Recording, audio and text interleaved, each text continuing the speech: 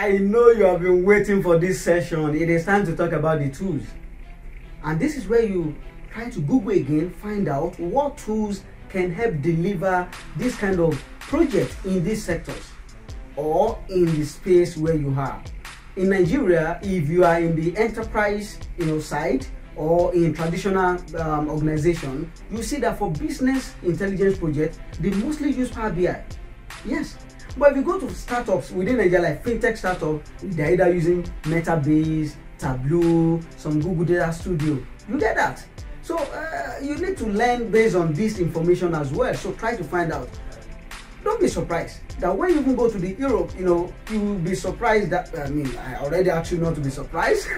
So you'll be shocked. You shouldn't be shocked as well. But you will find out that even Tableau has more ground over there than even Power BI in some cases. So it is sector, now that you know the project, what kind of tool do I need to learn to deliver this kind of project? Some of them you then realize, oh, to do this kind of project, you need beyond maybe visualization tool, you might need some knowledge of Python to do that kind of project. So you know a gap. Okay, let me start with this that I can learn easily, and I know that, okay, I need to learn Python for what? Because I want to work on a project and you have that kind of project at mind. So you are not just learning randomly. That is where the tool comes in. You must identify value first. You must have the kind of project that brings value. Then what kind of tool can help actualize this project? And that's why you will know that most of these tools, they are doing the same thing. It's just preference. It's a matter of choices.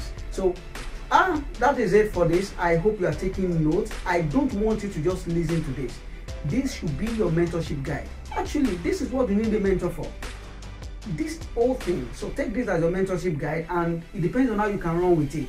I'm definitely sure you will make use of it. In the next video, we talk more about some other points.